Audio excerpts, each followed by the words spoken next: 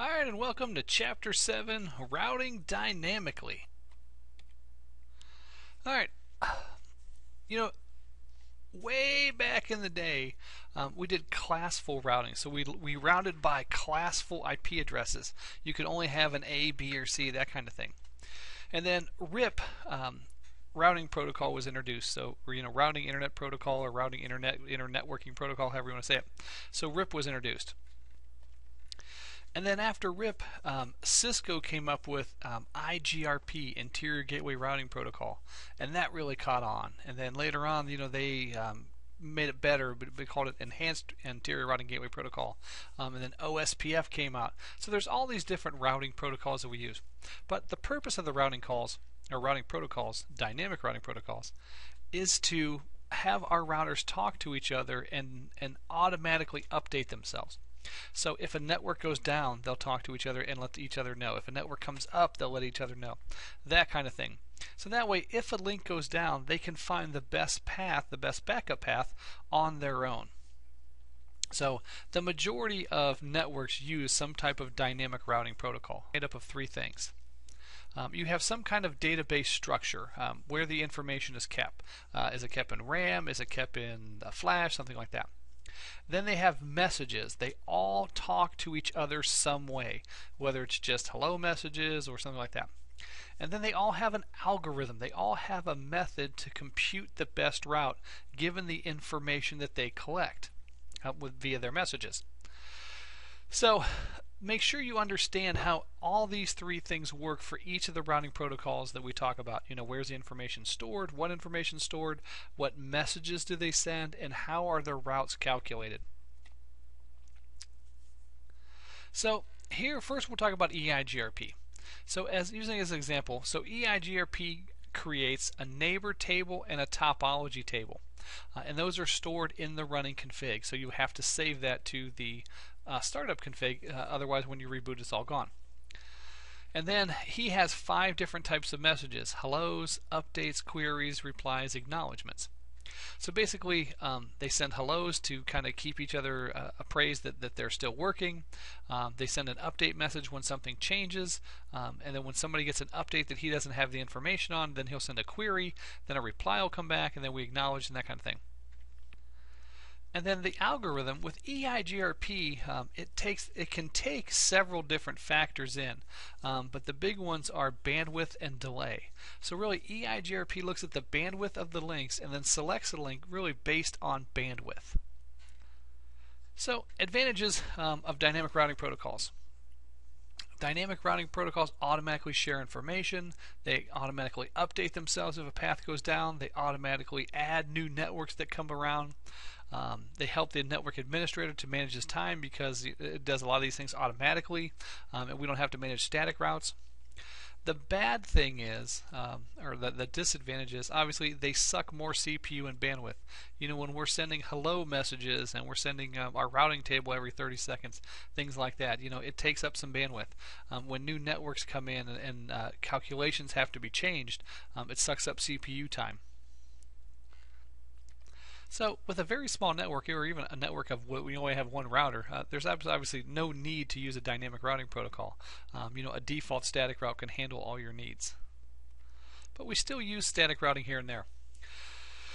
We still use static routing in stub networks, when you only have one router, things like that. So again, static routing is not going away. It's just not used very often.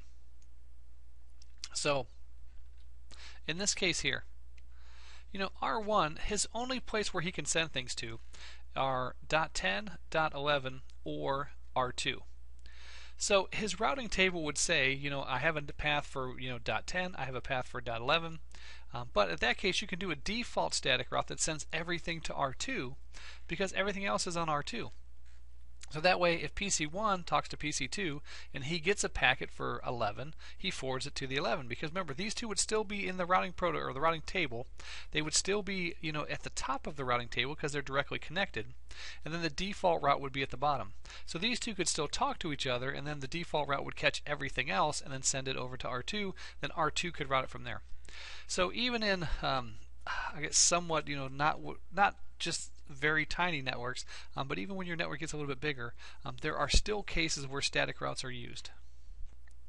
So dynamic routing protocols, advantages, obviously they're suitable in all topologies. They typically scale well, allow to grow. They adapt when you change the network. But they can be complex to implement. There's a lot of different things you can do with the EIGRP or OSPF.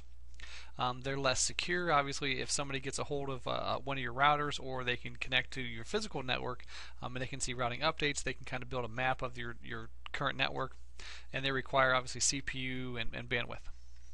Alright, so now we're going to talk about an example. First, on a cold start, so we boot up all three routers. So when the routers boot up, this router here only knows about these two directly connected networks.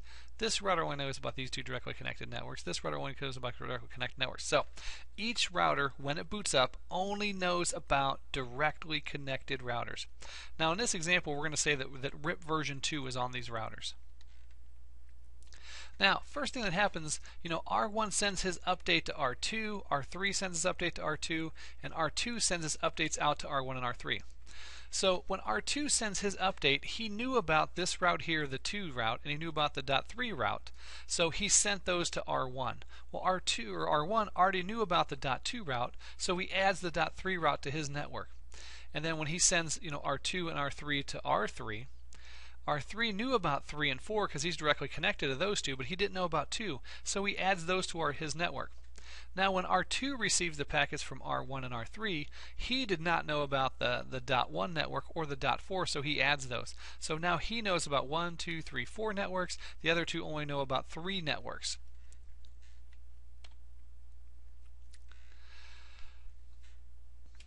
So this slide just kind of explains what I already talked about. So now they're talking about R2, then they're going to talk about what happened at R3, and now we're going to talk about the next step.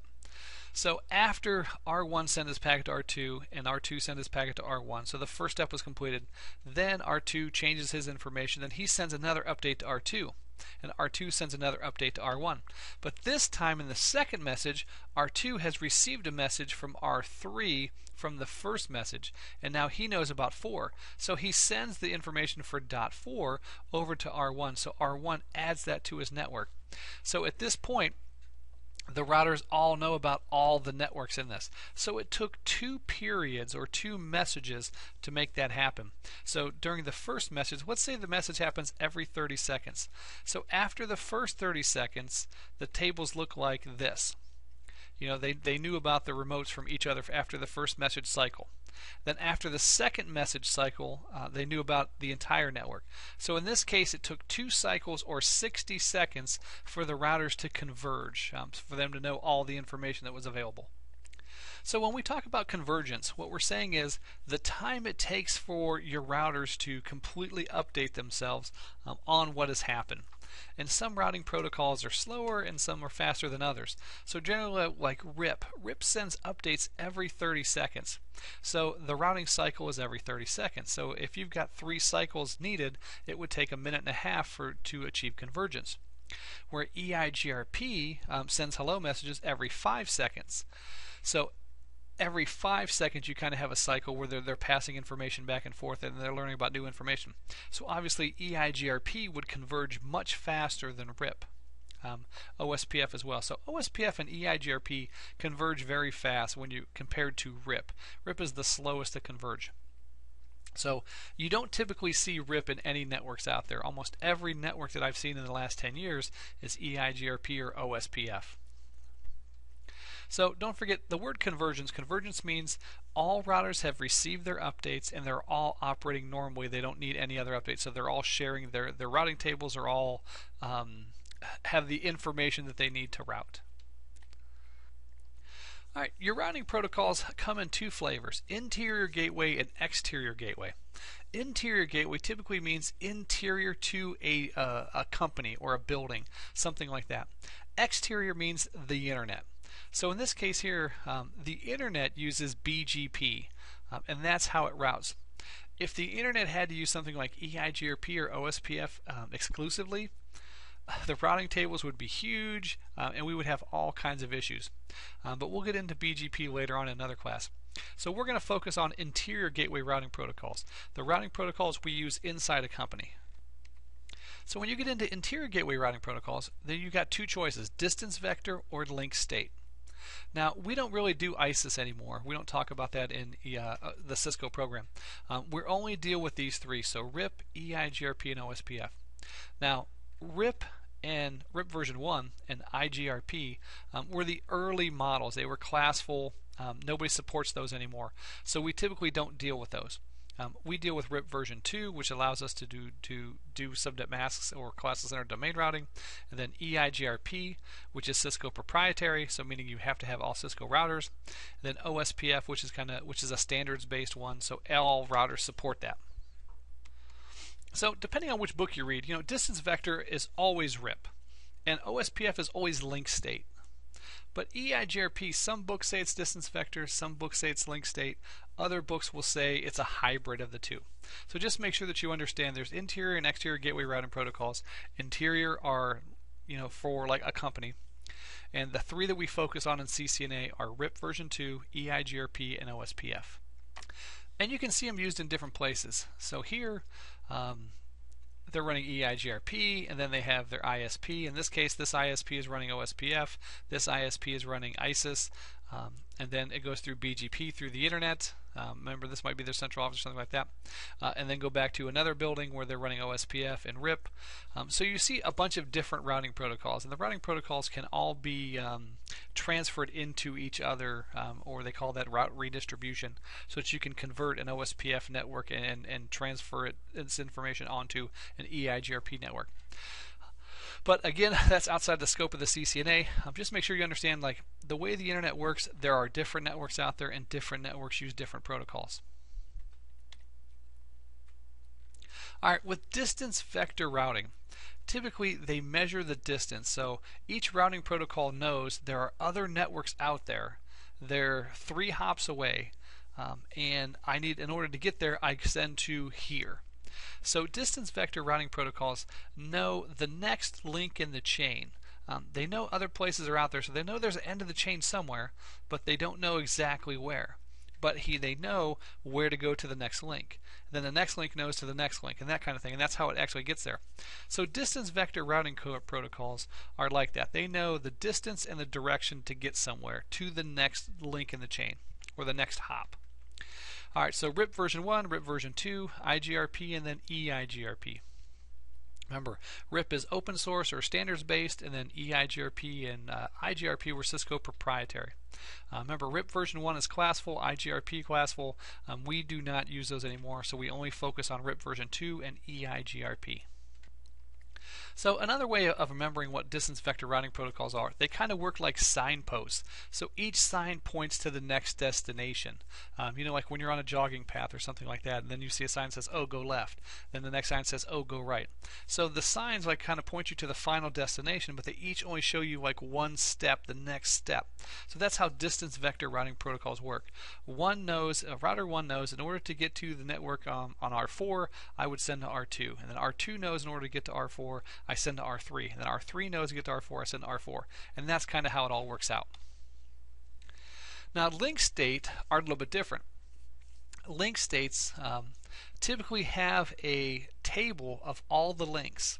So they know everything that's out there. And that way, if a link goes down, he knows all other links that are available, and he can kind of reroute around that. So they have like a complete topology map of the network. And the one that we focus on is OSPF. Remember, ISIS is typically in provider networks, so we don't see that inside companies. So OSPF is the big standards-based one that we use. All right, remember classful routing protocols that only route to classful IP addresses, A, B, and C. They don't send subnet masks, so we don't use them anymore, and have not used those in at least 15 years that I've been doing stuff.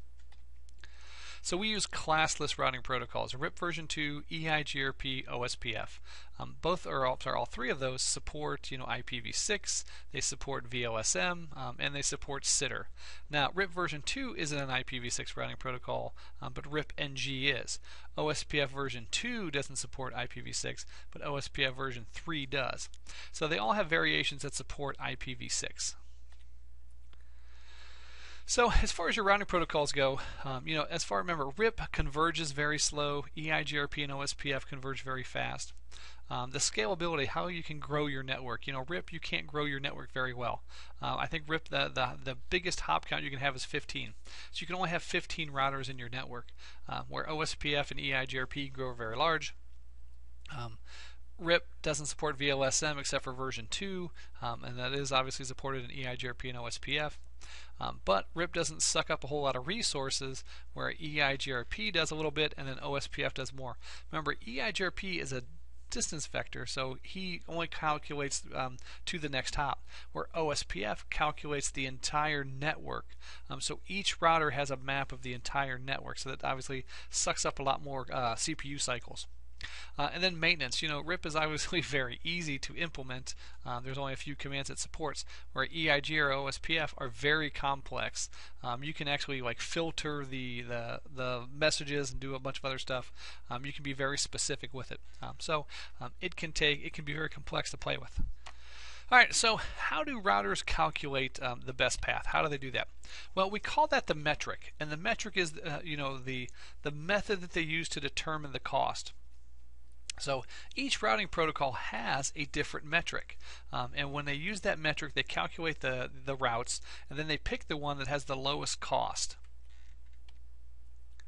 So with distance vector routing protocols, they've got some things in common. They share updates between neighbors. They're not aware of the entire network topology, so they don't build a complete map of the entire network. They send periodic broadcasts out, even if something hasn't changed. Now again, this is kind of an overview because EIGRP doesn't do this. RIP, if nothing changes, every 30 seconds he sends his routing table out. Boom. Which again is another reason why nobody uses RIP. But EIGRP sends out a hello message every 5 seconds. So even if there's no change, and that way EIGRP tells the other neighbor, hey, I'm still alive. So every 5 seconds he sends out a little hello message saying, hey, I'm still alive. So they do send out periodic updates or some kind of message every so often. Obviously updates consume bandwidth, things like that.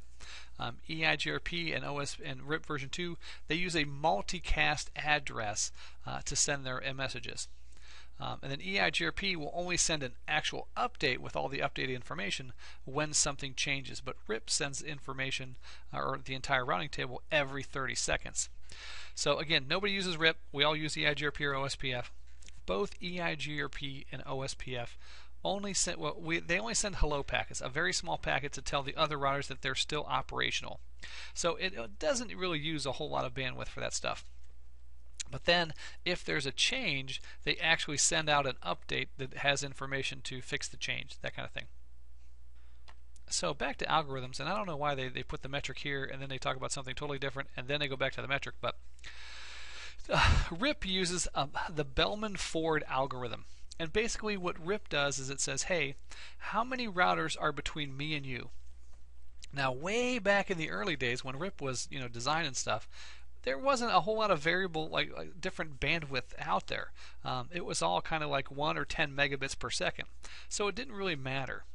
So RIP just calculates the number of routes between the path.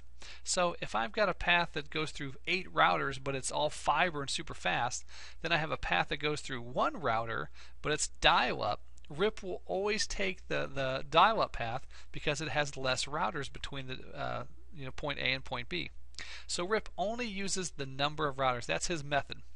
So his algorithm will always be a number between 1 and 15 because it can only calculate 15 routers. After that, RIP is you can't grow RIP beyond 15 routers.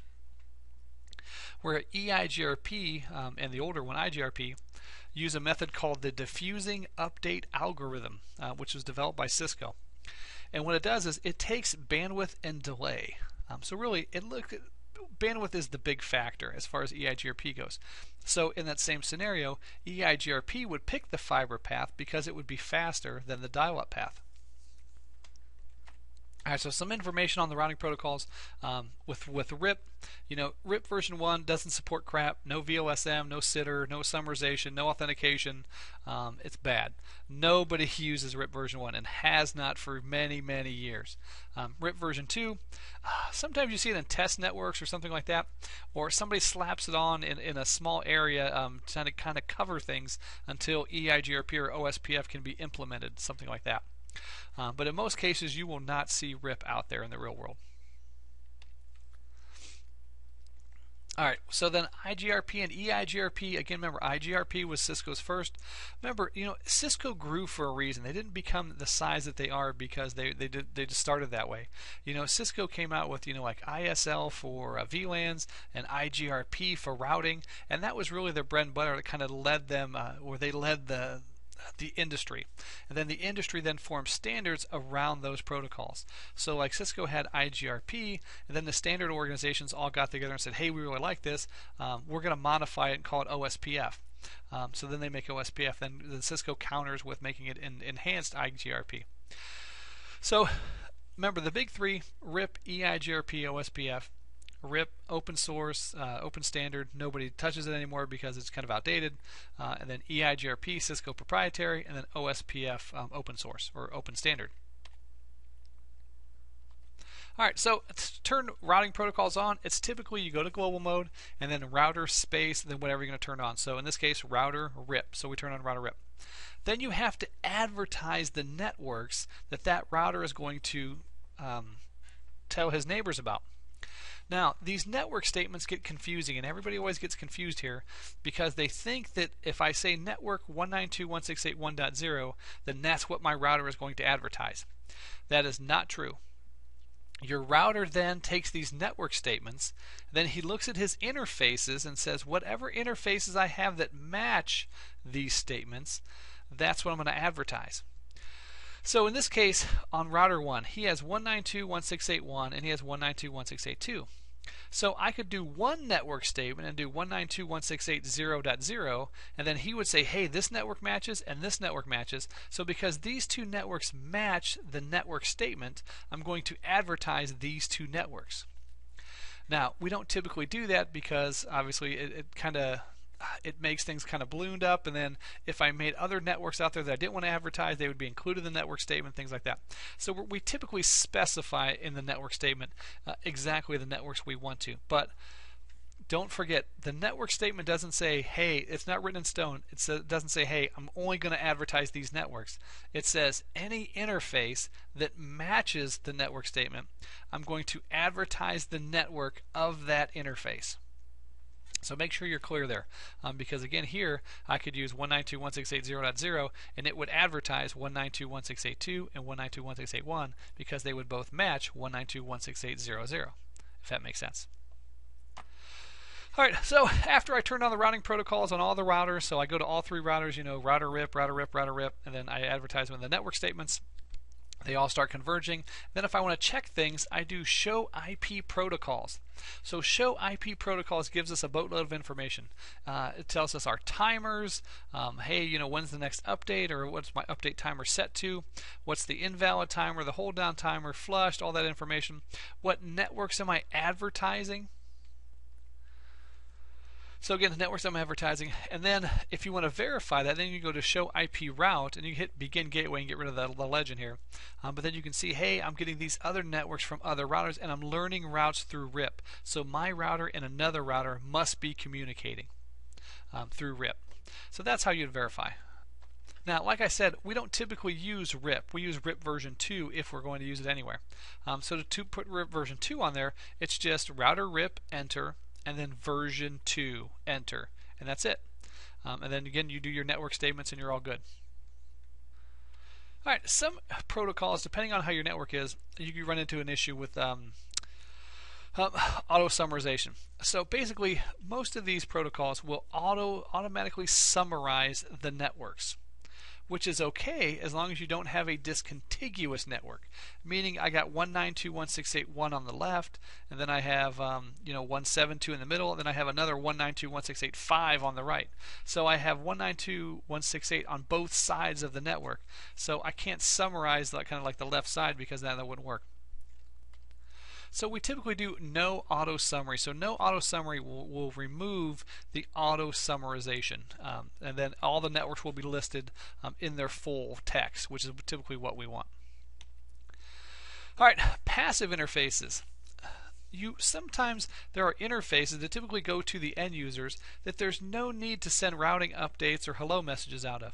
So in this example, here's R1. He connects to a switch, and then the switch connects to 25 users or 24 users. There's nothing on this part of the network that needs a routing update. The switch doesn't care whether he's running EIGRP, and all the clients don't care whether he's running EIGRP. So there's no reason for R1 to send messages out gigabit 00's interface. So when he goes into router RIP, he then does passive interface gigabit 00, and now he won't send advertisements out this interface, which obviously saves bandwidth. So we use passive interface to turn off updates out specific interfaces. All right, default routes. Remember, we like to create default routes, default static routes. So we can actually propagate those out or send them out in RIP updates, so that I only have to do it on one router, and then the RIP updates will handle passing it out to other routers. And the command is default information originate. So router RIP enter, version 2 enter if you want version 2 space, and then default information originate. And now that quad 0 will be pushed out to other routers. All right, IP6, a little bit different. With IP6, you have to turn on IP6 routing. So first you put on the command IPv6 unicast routing. Then you go into your interface, and then IPv6 RIP, rip.as, and then enable, and then exit. So with IP6, you actually turn RIP on the interfaces themselves. So there's no network statements or anything like that. You go to the specific interface and you turn RIP on. And again, with IP6, remember that its information is kept separate from IP4. So show IPv6 protocols or show IPv6 route to see the routing table. Or when you check out the routing table, you can actually be specific and so show IPv6 route RIP.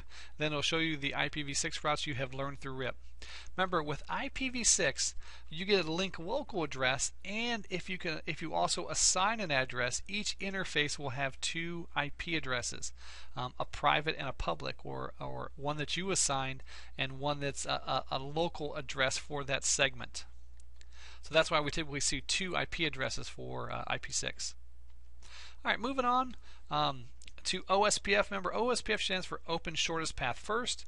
It's a link state protocol used inside networks. OSPF uses Dijkstra's method, and so it uses Dijkstra's shortest path first algorithm. So basically what Dijkstra's method does is it calculates the bandwidth on all the routes, and then it gives each link a cost. And then it figures out the total cost to get to every destination.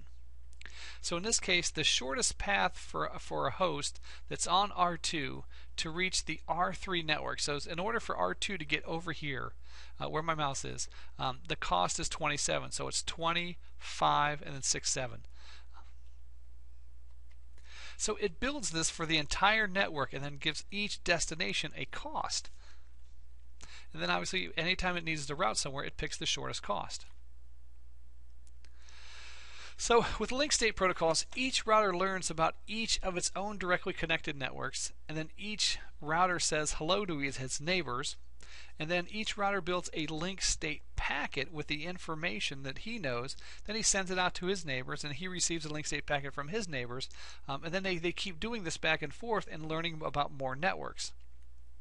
So then they kind of go through this model. So again, the first step is your router learns about what's directly connected, then he makes a link state packet, and then he sends out the link state packet, or first he sends out a hello packet to his neighbors, then he builds the link state packet and they send it out. So then these link state packets kind of get flooded out the networks. Then they start building their tables with all the new information that they learn, and they keep building more routes and they keep putting in the costs. And then finally, this is kind of what they end up with. So now they end up with, in order to go from here to here, the shortest path is this, shortest path is this, shortest path is this, and then that way each router has that information in its table. So advantages, each router builds its own map of the network to determine the shortest path. You have an immediately flooding of the LSPs, which allows it to converge very fast. Obviously, a disadvantage of that would be the bandwidth it takes. And then after that, you only send out the link state packets when something changes. So they still send out the small, remember, a hello packet, very small, but we still send those out, whatever the default time is for OSPF. I think it's 10 seconds.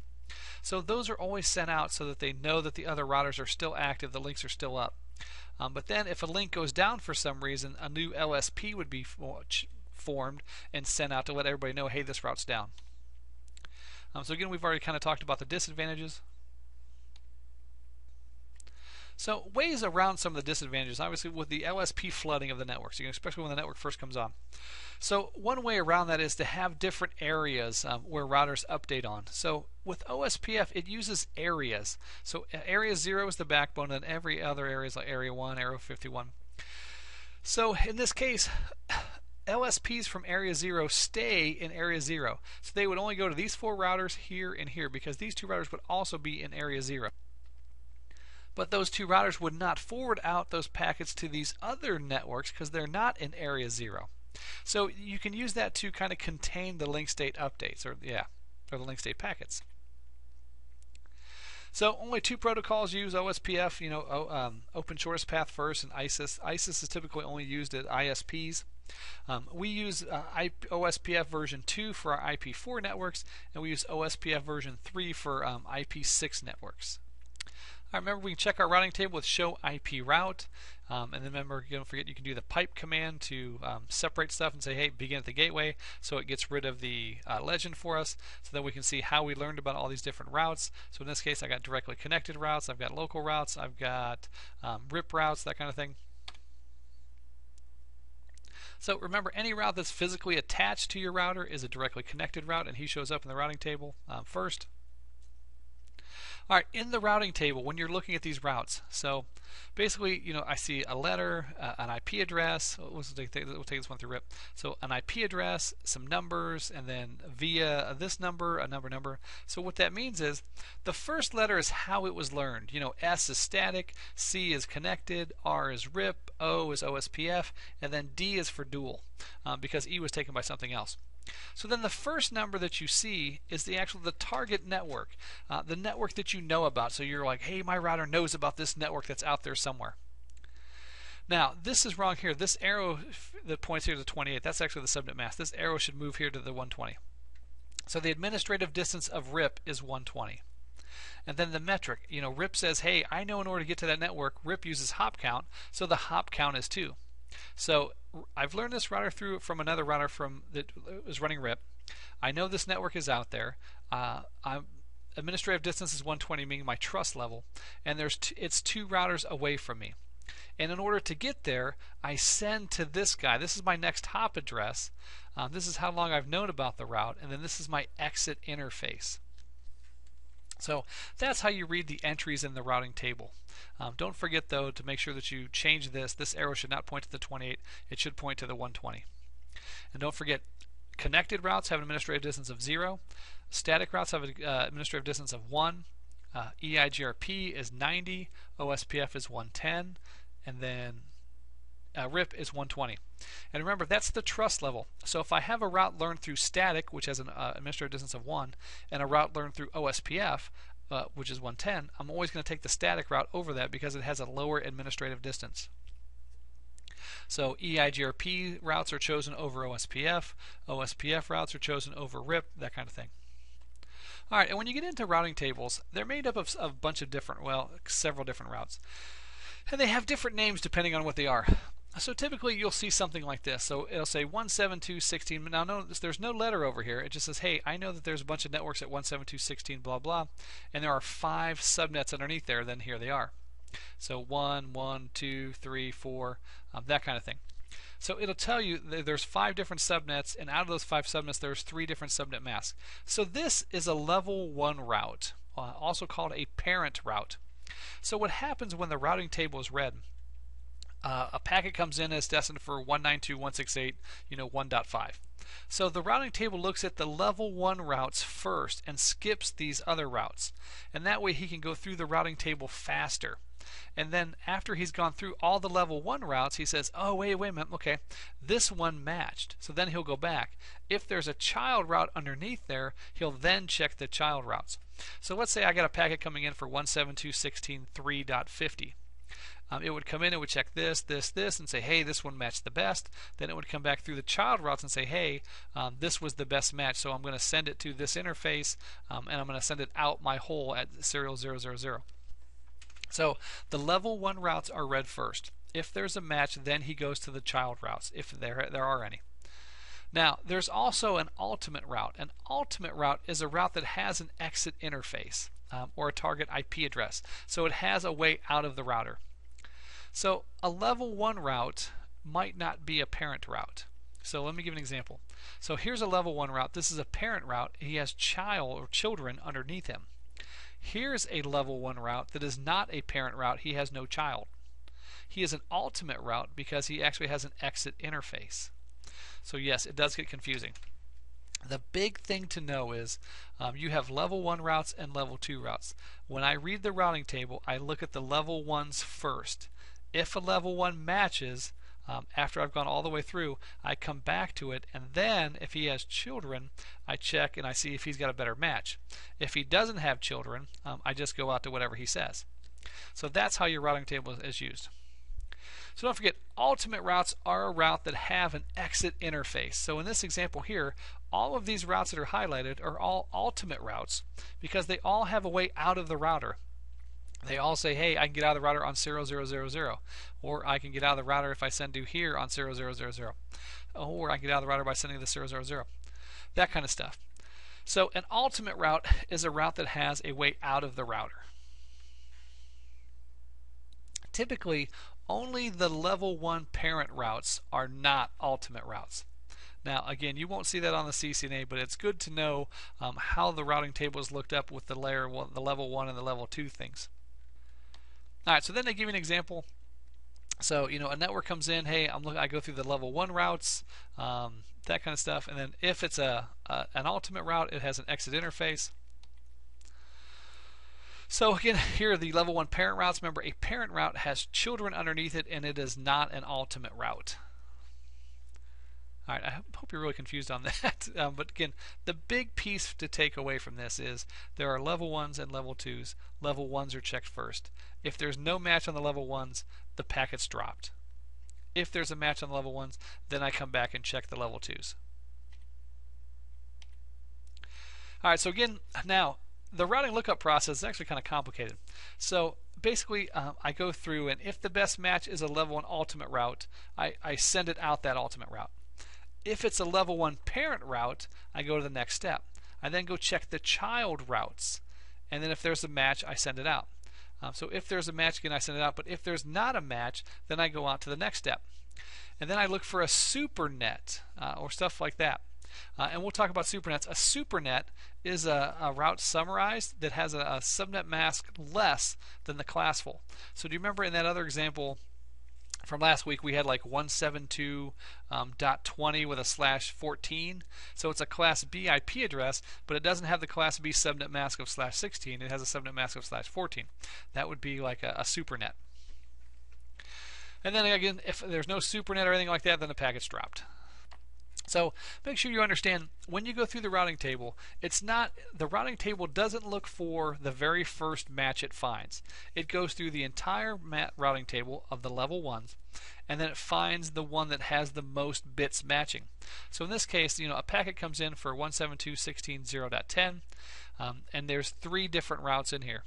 Well, this route would match the best, so this is the one that would be picked, because this route would match the most bits. All right, it works the same way for IP6. IP6 is kind of classless by design. There are no classes. It uses that 4th hextet field for the different network numbers. So it kind of looks like this. So again, you don't have classes, but again, if I go through and hey, there's a match, then I kind of take it. So again, notice you don't have level 1 and level 2 routes. But it's always, hey, I've learned this one through EIGRP, and I know about this network that's out there somewhere. EIGRP has administrative distance of 90, has a bandwidth of this. And remember, that's through the metric. Now, don't worry about this number too much yet. Eventually we'll have a chapter where we'll talk about EIGRP and we'll get into how this number is calculated. But then I can send it out via, this is the next hop, and then this is my exit interface. So just like a IP4 route. Woo! And that wraps it up. All right, a lot of weird information there. A lot of it you use, and then a lot of it is not really used. It's good to know that the entire routing table is checked first, and it only has to go through the level 1 routes, because that way you kind of understand that process. But knowing the difference between a supernet and a child route and an ultimate route, and I have never ever, other than textbooks and exams, needed to know that material out in the real world. So you got to kind of take it with a grain of salt. Alright, so this week in your folder, week 9, we checked the materials folder. You got the slides. Now there's a RIP fact sheet. I don't know if that's going to be helpful for you at all. It was just some information that I had written down years ago when I learned about RIP. But then there's the routing table. This is just a document. Again, you can kind of put in your notes. Wait for it. So, a default route is typically a quad 0. So it's a static route made up of all zeros. A supernet is a network with a subnet mask less than the classful mask. So it's like a class B where the subnet mask is less than 16. An ultimate route includes one or both. Either it has a next hop address or an exit interface, a way out of the router, and then like a level 1 route, a level 2 route. So again, it kind of shows you that. So this is just something nice to have in your notes. And then there's the routing lookup process. This just kind of maps it out so it flows with you. So the router examines the level 1 routes. If he's got a best match, he sends it out. If the best match is a parent route, he goes to step 2. And then at step 2, the router looks at the child routes. If the child route is a match, he forwards out the packet. If not, go to step 3. Is the router implementing classful or classless routing behavior? Remember, you can turn on classful behavior. Why you'd ever want to do that, I have no idea. That's why like IP classless is typically a command on your router. So if classful routing is in effect, the packet's dropped. If classless behavior is in effect, we then look for supernets. And then we go from supernets to default routes. And if nothing matches, then we drop the packet. So this kind of helped me a little bit better than the way the book kind of explained it. Alright, so then if we go to your material or your assignments, remember you have a quiz, you have an academy assessment, and then at home you're supposed to work on the routing table activity and then comparing EIGRP and RIP path selection. So you're supposed to do these two at home for practice, no grade, you don't have to bring them into class. But when you come into class, we're going to do Lab 7C. Now, if you guys are coming into the labs and you're not getting things done, and it doesn't look like you've either A, read the videos or have done any of these practice labs because you're asking me questions, how do I put a host name on a router? I'm going to start making drop boxes for all of these and making these mandatory. So don't be that guy. Alright guys, I'll see you in class for lab day, and we'll work on configuring a RIP version 2 network.